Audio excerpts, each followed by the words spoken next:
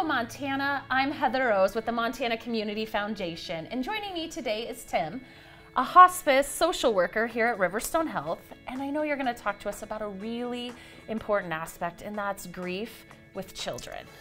Yeah, so I work with kids here in Yellowstone County, Stillwater County, Carbon County, any kids really in the area that have experienced loss.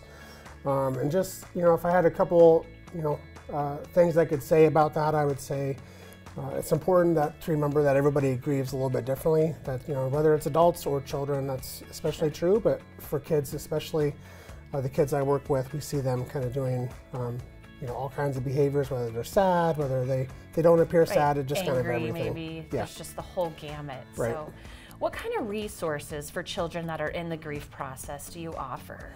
So we have our grief group called Brave Hearts that runs, traditionally has run a summer camp at the Audubon Center. We are having one this year, kind of getting back into the swing of things after COVID. Sure. And then we have a group that meets in the fall and a group that meets in the spring.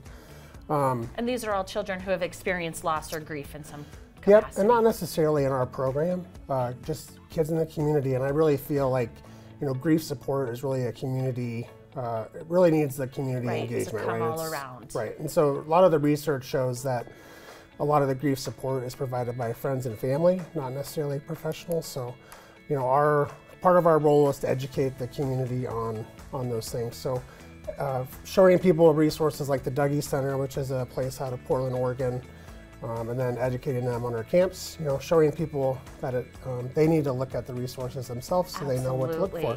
Grief is a hard topic. People are often at a loss of what to do. This is a wonderful resource for any family or child looking, and that is Hello Montana.